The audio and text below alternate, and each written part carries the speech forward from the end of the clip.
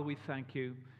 We realize that, God, without faith, it is impossible to please you. And God, I pray that you will continue to shape us all here as men and women of faith who live by faith and not by sight, God, Lord. We thank you that God, that you are the God of the more than. You are more than able to intervene, to work. You're able to go more than we can possibly dare to imagine or even dream, God. And I pray that, God, as your church and as your people, God, that we will step into the fullness of all that you have for us, God. And we ask this now in Jesus' name. Amen. Amen. I just want to, again, just reaffirm what Kate said earlier on today about our family service at 5 o'clock. If you could come along to that, it'd be great. This is important for us as a church because I'm always looking at ways of how we can build bridges into our community. We know we have a really good children's work. Kate does a great work with the children's work, and obviously we're taking steps and venturing into the community. But I'm always thinking ways, how can we bridge the community into the life of the church? And so our family services this afternoon at 5 o'clock is one of those bridges. It's a great opportunity for us to mix with people. So if you can make it this afternoon, that'll be absolutely fantastic. And I also just want to give a word of thanks just to everyone in the life of this church for your giving and for your service and for your prayers. It is much appreciated. Without your support, without your prayers, without your giving, without volunteering of your time, we couldn't do what we do as a church. And, for us, particularly as we come into a new season as a church, I do feel we're coming into a new season. It's actually going to be, more is going to be required of us, to go to another level. But I just want to say, guys, thank you for everything that you've done up to now. And let's move forward, hey? God's a good God, and he's got a great future for us. Now, what I want to speak to you this morning is on the subject of shame. A bit of a sensitive subject, I know. But it is God's desire for all of us here today to be able to approach him without shame. Many people carry shame in their life.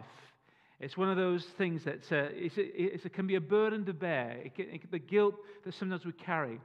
But wonderful news is that God does not want you to carry your shame on your own. He wants to take it from you. I don't know, when you was at school, some of you it was fairly recent, for some of you it was a long time ago. But you remember when the teacher will do a class, and then the teacher say, right, in so many weeks from now, you're going to have a test. And so you revise furiously for the test, and you try your best. It's not the easiest of subjects, but you try your best. You work hard. The day comes. Well, some of you try the best. Maybe some of you thought, I can't be bothered. And then the day comes, you do the exam, and you do the test, and then the teacher marks the papers. And then the day comes for the test results to be revealed. Now, I was guilty of this in my teaching years, I say to my embarrassment. But the teacher publicly reads the results to the whole class. And one by one, the teacher names so-and-so got this result, so-and-so got this result. And then when it comes to you, your result is read out in front of the whole class. And guess what? It's the lowest mark in the whole class. Now, how would you feel in that situation? You probably feel embarrassed. Probably feel, all of a sudden you feel that you're going to be judged by your peers, and your peers are looking down at you and thinking, oh, did he see what so-and-so got? Did he see what Gwen got on her result? It was really bad. And so that sense of shame, that sense of embarrassment can sometimes creep in. And we all experience shame at different levels and guilt at different levels, depending on how sensitive our conscience is, depending on our upbringing. But with this, I think it's important to understand that shame is a bit of a double-edged sword, in the sense that it is healthy. Now, hear what I'm saying. It's healthy to feel ashamed for something you know you've done wrong. So when you've done something you knew that was wrong, it is healthy to feel ashamed. In fact, I would say there's something wrong if you didn't feel ashamed. Because with that shame comes a sense of, okay, I need to put that right. I'm going to put that right. I know for myself. I think we all can say of our own lives, there are things in my past I thought I was ashamed at how I reacted in that situation. And I thought, I realize I have a problem and I need to put it right. And it caused me to make some changes. And so there's a sense that where it can be healthy, but there's also a sense where it can be unhealthy. So it's unhealthy to stay in shame. It's unhealthy to stay in guilt. Even when things have happened in the past and you're trying to move on with your life, but that sense of shame, that sense of guilt weighs over you, and it limits you from moving forward. It confines you from moving forward. You feel withdrawn socially. You don't feel that you can interact with people. You don't feel that you could serve God the way that God would want you to serve. And the reality is that in those situations, shame is something that God says, you just need to bring it to me and let me deal with that. Because I have a wonderful future for you, and I don't want that guilt or that shame to rob you of the purpose that God has for your life. Think about of our first parents in the garden, Adam and Eve. What did they do? They disobeyed God. What was the first thing that happened? The first thing they noticed was, we're naked. And what was the first emotion they experienced? Shame, guilt. And what did they do? They tried to find some fig leaves, sew some fig leaves, cover themselves, cover their nakedness. What happened when God was walking in the cool of the day? They hid themselves from the presence of God. You see, that's exactly what shame does, doesn't it? Shame, guilt, carrying it causes us to hide ourselves from each other. It removes vulnerability, and it causes us to hide ourselves from God. And instead of running to God, we run away from God. But the wonderful truth is this. You don't have to be perfect to please God when you come to Him in faith. When you come to God in faith, you don't have to be perfect to please God, because God has made a way to deal with our shame. And wonderful. In fact, in that story of Adam and Eve, God sets in place, in motion, a process by which He is going to deal with this universal human problem that every human being experiences, called shame. And God says to Adam and Eve, we read here in the book of Genesis, that the Lord God made garments of skin for Adam and his wife, and He clothed them. Their attempts to cover their shame was completely inadequate. Only God could do something in their life to take away their sense of shame. And notice, it was the skin of an animal. Guess what? An animal had to die. Blood had to be shed so that their shame and their guilt can be covered. So as we continue this series, The Essential Life, we're looking at this faith that we need that pleases God. We've been looking at Hebrews chapter 11, this great chapter of men and women of faith. And we've been looking at some truths from this faith. We've been looking at, last week we saw that today's outlook affects tomorrow's outcome. We've looked at the importance of our spiritual health is of greater value than our physical health, that people of faith forge identity that is not of this world. But I want to take hold of this truth today, that you don't have to be perfect to please God when you come to Him in faith. And I want to ask, how can we approach God without shame? So let's look at Hebrews chapter 11 again. And the writer of Hebrews says this as follows. He said, by faith, Abel brought God a better offering than Cain did. By faith, he was commended as righteous when God spoke well of his offerings. And by faith, Abel still speaks, even though he is dead. By faith, Enoch was taken from this life so that he did not experience death. He could not be found because God had taken him away. For before he was taken, he was commended as one who pleased God. And then goes, instead they, the patriarchs, Abraham, Isaac, and Jacob, were longing for a better country, a heavenly one. Listen to this. Therefore, God is not ashamed to be called their God. Isn't that interesting? Sometimes God can get embarrassed by the behavior of those who are made in His image and likeness. It's a bit like parents can get embarrassed with their children, okay? But therefore, God is not ashamed to be called their God, for He has prepared a city for them.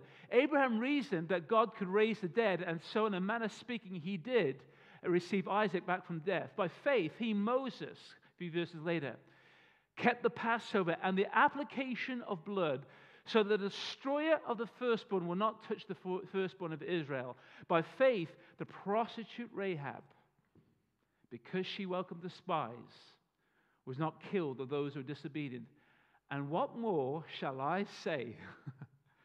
I don't have time to tell you about Gideon, Barak, Samson, and Jephthah, and David, and Samuel, and the prophets. These were all commended for their faith, yet none of them received what had been promised, since God has planned something better for us, so that only together with us will they be made perfect. Therefore, since we are surrounded by such a great cloud of witnesses, let us throw off everything that hinders and the sin that so easily entangles.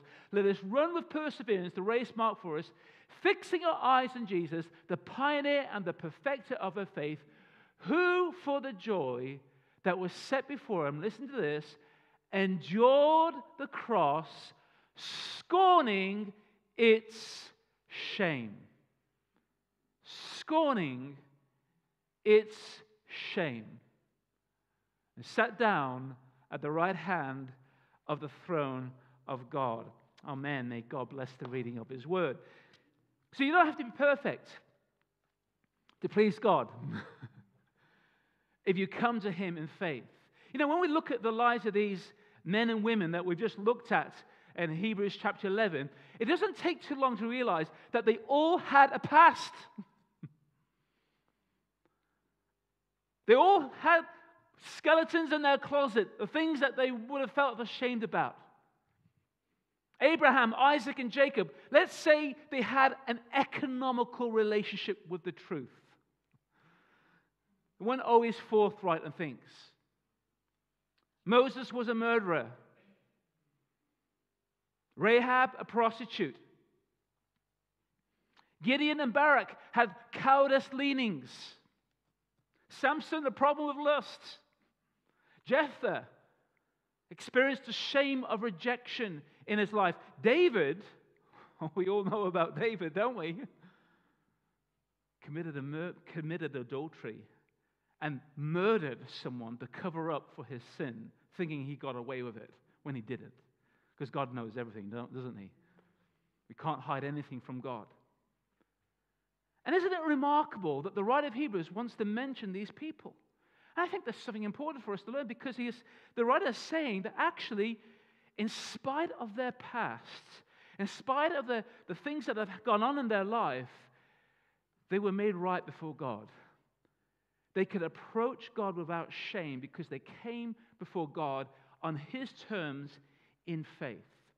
So how then can we approach God without shame? The first thing we need to do is that we need to see God for who he is. We need to get our sense of shame, our guilt, in its right perspective. I think sometimes we carry guilt in our life that in the grand scheme of things, guys, is not that important. You know, if you got the lowest mark in that class, hey, don't be beating yourself up about that. You know, there's some things that are much more important. And I mentioned earlier on that our sense of shame is a bit of a double-edged sword, because obviously it's healthy to feel shame if you've done something that you know is wrong, but it's not healthy to stay in shame. Our culture today, and our Western culture particularly, is gone to the other extreme. In our Western culture, we don't feel ashamed about certain things. In fact, annually we take pride in things that God looks at and deems as shameful. And it's even deemed to be shameful not to celebrate the shameful. That's where our culture is going right now in our Western world. And so that's one extreme. You go to another extreme, you go to some parts of the world, like in the Far East or in the Middle East, where they have like an honor culture. And you're part of a family, and you know what? You've got to marry within a certain clan or whatever. And if you don't live your life like this, we will label you. We will instill shame on you. And we get these things like honor killings that happen. And so there's two extremes. The West has one problem, and the other parts will have another problem. So who decides what is right or wrong? Who decides the things that we should feel embarrassed about and things that we shouldn't feel embarrassed about. Well, it's not for you and it's not for me. It's not for majority public opinion, because let me tell you something, the majority doesn't always get it right. You know, like 400 or 300 years ago, slavery was quite common. It was acceptable. We look back at it now and think, no, that wasn't acceptable. There are things our culture to do today that are not acceptable. And maybe 100 years from now, if there's another 100 years, people will look at this, you did that in this generation. Who decides what is right and wrong? Shall I tell you? God. God is the reference point of what is right and wrong. And sometimes our sense of values doesn't always line up to how God sees things. You see, God is holy. He is holy. And those who come to him are called by his name, are called to be holy. Earlier, when the writer of Hebrews says that both the one who makes people holy and those who are made holy are of the same family, so Jesus is not ashamed to call them his brothers and sisters. In other words, by implication, the writer of Hebrews says is this: God gets embarrassed when there's no holiness in our life. When there's a lack of holiness, actually, God feels quite embarrassed by it. And it's actually a cause for shame. And that means that when you identify yourself with the family of God, there's a behavior that God wants us to live by. There's an appropriate way that we live our lives. And that unholiness is a cause for shame. But let me tell you something. You don't need to stay in shame. You don't need to stay there. Because when you've placed your trust in Jesus, do you know what he does? He makes you holy.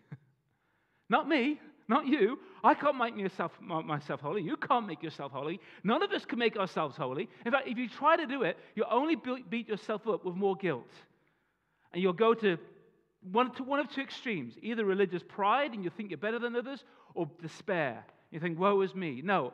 None of us can make ourselves holy. Only God working in us can make us holy as we learn every day to put our trust and our confidence in who he is. And that is why that's the reason why the writer of Hebrews later says in the book of Hebrews that God is not ashamed to be called their God. Why? Because these men and women of faith, they walked out their journey of faith. They didn't have it all together. None of them had it perfect.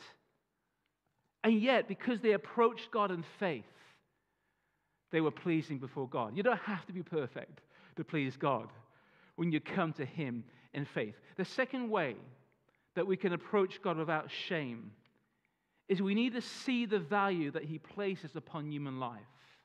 Have you ever noticed that as human beings, something very unique about us? We wear clothes. Other creatures, as far as I know, don't. In fact, other creatures have got fur on, haven't they? I think there's something divine about that. Somewhere in the beginning of creation. You don't see a chimpanzee jumping around wearing a jacket. Like, oh, I just made this. You don't see that. As human beings, we are the only creatures who blush. We get embarrassed. I didn't see that in any other animal. Why is that? Because, shall I tell you why? We are made in the image and likeness of God. We are moral creatures. That's unlike any other. We have a conscience because we're made in God's image and likeness. There's other aspects of our uniqueness. We have this amazing ability to think outside of ourselves. We're self-aware. We're creative. Those are all traits of being made in the image and likeness of God that sets us apart from any other creature. And therefore, with this amazing privilege of being made in God's image and likeness, there's also a responsibility that comes with that as well. Because we are responsible for our choices. And it presents a problem because, like I said, it's healthy to feel ashamed of what you know is wrong, but it's not healthy to stay in shame. And so many people throughout the whole centuries have always dealt with this issue of shame and guilt. And they've wondered, how do I get rid of my guilt? How do I get rid of all the things in my life that I know that I've done wrong? And so often, in times past, in ancient cultures, they'd take an animal. And this is the only way they thought they could do it. They'd take an animal. They would go to their god or their deity who they worship. They would kill the animal, and they would sprinkle the blood of the animal upon the altar to their god in the hope that maybe it would atone for their guilty conscience. But you know what? It couldn't do anything. Did nothing to change the heart. The ancient Israelites did that when they came before God. They bring, if you did something you knew was wrong, okay, what you would do, you'd go and get, I've sinned today. Okay, who hasn't sinned? Like who can't go a day? Okay, no, I won't go there. Okay, I've sinned today. I bring my goat to the priest at the tent of meeting. The priest will slaughter the goat to actually atone for my iniquity and guilt. And yet, the blood of that animal was not sufficient to cleanse our conscience. The writer of Hebrews says that it is impossible. There's the other impossible in the book of Hebrews. Impossible to please God without faith. But it is impossible for the blood of bulls and goats to take away sins. Why is that? Because animal life is of a different category to human life. We're made in God's image and likeness. And what that means is this. It is only the life of another human who's lived a perfect and sinless life. If that person gave his life for your life, then there may be power to cleanse your conscience before God so that you can approach him without sin. Now, God completely denounced human sacrifice.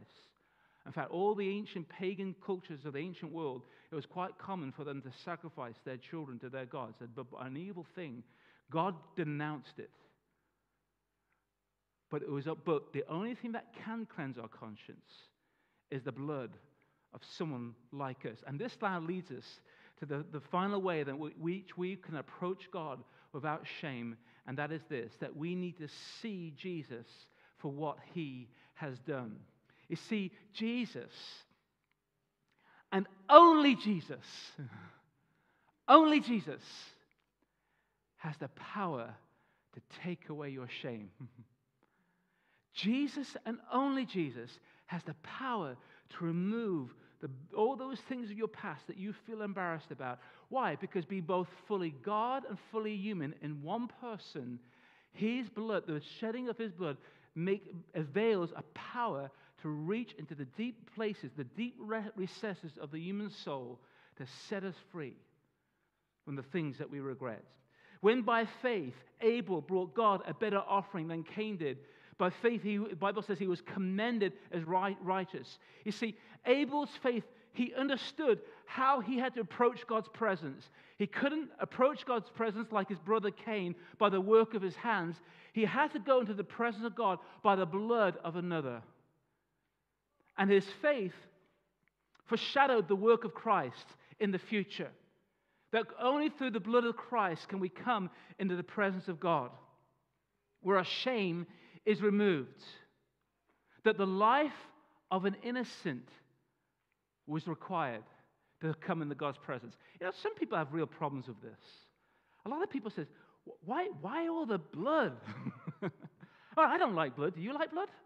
No, none of us like blood. Why was this all necessary? You know, why all this? It's all, some people have real issues with it, and I understand. But I tell you why. Because the life is in the blood. And when we've sinned against God, who is the source of life, that source of life is cut off. It's totally cut off. And so the only way we can reconnect with that source of life is through someone else's life. And if it's not our life, it needs to be the life of someone who lived a perfect life, the life of Jesus. When by faith Moses and the Israelites, they kept the Passover and the application of the blood so that the destroyer of the firstborn would not touch the firstborn. The blood of the Passover lamb serves as a picture of what Jesus has done for us. And when you see Jesus as your Passover lamb, you are spared God's judgment on your life. You're spared the wrath of God. In fact, in the book of Exodus, after the Passover lamb was slaughtered, the Israelites had to take some of the blood and put it on the sides and tops of the door frames of the houses. And the application of blood on the sides and the tops of the door frames was an act of faith. It was an act of faith before God. And the Lord says that on that same night, the Lord says, I will pass through Egypt and strike down every firstborn, both of people and animals, and I'll bring judgment on the gods of Egypt. I am the Lord, and the blood will be a sign for you on the houses where you are, and when I see the blood, I will pass over, and no destructive plague will touch you when I strike Egypt. It's powerful, isn't it? Very, very powerful. The Word of God, the Bible, gets right to the very heart of the issue. The blood of Christ reaches the deep places of our human soul that like no psychology can do. And this concept of the application of the blood to be spared God's judgment, to enter His presence, is something that runs throughout the whole of Scripture. In fact, the priests I mentioned earlier on, they would come into God's presence. What would they have to do? They have to sacrifice a lamb. Now, when you came to church today, did you have to give me a lamb or a pigeon to worship God? No. Are you glad about that? I'm glad about that. Why? Because a lamb has already been offered on our behalf. The work of Christ. And for each of you now, Jesus has come as our Passover lamb. He is the lamb who's represented by all those Old Testament sacrifices. And all that story, the Old Testament, serves as a picture to show what Jesus would do when He would go on the cross. And you will cleanse our conscience from acts that we feel ashamed of. Jesus, and only Jesus, can cleanse your conscience through His work on the cross. And that means you can approach God with confidence. Confidence. Knowing that your past is dealt with. And that's why, after speaking of the ineffectiveness of the old sacrificial systems of the ancient Israelites, the writer of Hebrews then goes on to say, how much more then will the blood of Christ, who through the eternal Spirit offered Himself unblemished to God, cleanse your consciences from acts that lead to death, so that you may serve the living God. Isn't it amazing? Isn't it amazing? You don't have to be perfect to please God. Just come to Him in faith. Trust in what He has done for you. Live that journey of faith. The guy I know, a pastor of a church I know in Dublin, I'm not sure if he's still there, a guy called Noel Kenny. I've mentioned this to some of you before, you remember. When my dad pastored in a place called, I think it was called Gardner Street in Dublin, he had a church building he met in, there was like a tin roof at the top. And Noel Kenny was a teenager in this part of the north side of Dublin, which is, by the way, is a rough part of Dublin. And when my dad was speaking away, Noel Kenny would throw stones on the tin roof as a teenager, disrupting the service. Teenagers, kids, hey, kids are kids. Anyway, in time, guess what? Noel Kenny comes to faith in Jesus. He comes in the Lord. And guess what? Because God always has the last laugh, Noel Kenny ends up being a pastor of a church in the north side of Dublin. Working amongst these ruffians where he was seated, placed, I should say. He's an interesting character. He's a great guy, Noel. Fantastic guy. But anyway, Noel says, because he's dealing with some heavy issues in that part of Dublin. One day, one of his parishioners came to Noel and says, Pastor Noel says, I'm riddled with guilt in my past. I've done some very bad things throughout my life. And Noel says, okay, I tell you what I want you to do, I'm going to give you a sheet of paper, plain paper. I want you to write out all the sins that you've ever committed. So you write out all the sins. And there were a lot of sins. And some of the sins were very big sins. And then all got a tub of red paint. And he looked and said, see that sin? Right, I'm going to get some red paint. I'm going to paint over it with red paint. Can you see that sin? He says, no, I can't. Right, let's go to the next one. Went over the next one. Can you see that sin? He says, no, I can't. He went through every one of those sins, completely covered with red paint. Can you see any of those sins? No, Pastor Noel, I can't. Well, neither can God see your sins.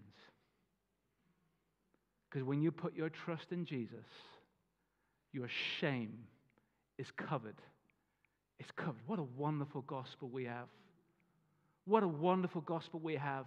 And so you don't have to be perfect to please God when you come to Him in faith. And so to approach Him without shame, let's see Him for who He is, that God is holy. Let's see the value He puts upon human life. Let's see Jesus for what He has done. And these men and women of faith of old, in faith, they look forward to the cross. In faith, actually, we look back to the cross. And we see what happened that day, even though we weren't present. When Moses applied the blood of the lamb at the Passover, when the prostitute Rahab tied the scarlet thread around the edge of Jerusalem, they were all pictures looking forward to the day when Jesus' blood would act in their behalf. The faith of Abel, Enoch, Noah, Sarah, Isaac, Jacob, Joseph, Rahab, the judges, the prophets, the kings, wasn't just an isolated faith, but it's a faith that we all share in. That we're all part of this collective community of faith that goes right back to the beginning of time. And none of these men and women were perfect. None of them had it all together. But as they put their trust in God, somehow the future work of Christ was working in their behalf as it does in our lives. When the writer of Hebrews says that God plans something better for us so that only together, talking about them, with us, they will be made perfect. He highlights the truth that these men and women were made right as they look forward to the cross and as we look back to the cross, but also as we look forward to the day of a new heaven and a new earth and a new world where God is inviting us to be part of, where there will be no more sense of shame. And so as we approach God, listen, if you've got any shame in your life, let me invite you to bring it to Jesus. Because Jesus took our shame on the cross. On that cross, the writer says that for the joy that was set before him, he endured the cross, scorning its shame. You see, the cross, it wasn't just a horrendous instrument of slow death by asphyxiation. It wasn't just an instrument of torture. It was also an instrument of public shame and humiliation. Thousands of criminals would have been crucified under Roman rule, left on days on end at the end of the streets for the public to see. Sometimes people would mock at them. They would jeer at them. They would spit at them. It was a symbol of shame, of ridicule. And the shame that Jesus experienced on that cross is a picture of our shame when we give it to Him. And He takes it from us. In fact, recently, the other day, I was speaking to a guy called John, another Irish guy. and he's someone who's gloriously come to faith in Christ. But he is an out-and-out evangelist. An out-and-out evangelist. And he was saying, and he doesn't care anymore. He's sold his life to Jesus, all right? He's sold his life to Jesus. But he says, sometimes I go through places and I carry a cross when I'm reaching out. And he says, I was in Darlington, he says, recently, and people were spitting at me. People were ridiculing, people were cursing me. I says, no, I'm going to take this. Jesus took my shame. I'm carrying this. Jesus took our shame so that we don't have to carry it in our lives anymore. All those things that we feel embarrassed of. And He exchanges it for His honor. And God is in the business of bringing many sons and daughters to glory as He shapes and molds us into the image of His Son. And since Jesus has been perfected forever as the source of eternal salvation for those who obey him, only Jesus can take away our shame and replace it with his glory. Only Jesus is able to perfect you as a person as you continue in your faith. And when you place your trust in him, God is no longer ashamed to be called your God. That's my boy. That's my daughter. Hey, Gabriel! I'm proud of Amanda. Because why? In the right sense of the word. Because when I look upon your life, I don't see your failings or your mistakes. I see Jesus. I see Jesus over you. And I want to encourage you today, if you want to approach God without shame, make sure you've come to the Lord. Let me invite you to turn from everything that you know is wrong in your life, to put your trust in Jesus, to get immersed in water in his name, to open your heart, receive of his Holy Spirit in your life, and realize that you don't have to be perfect to please God when you come to him in faith. Let's pray.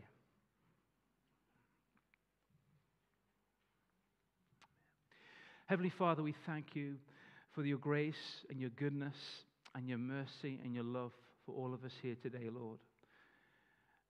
We thank you that, Lord, that none of us here stands condemned. Thank you that there's no condemnation in Christ Jesus.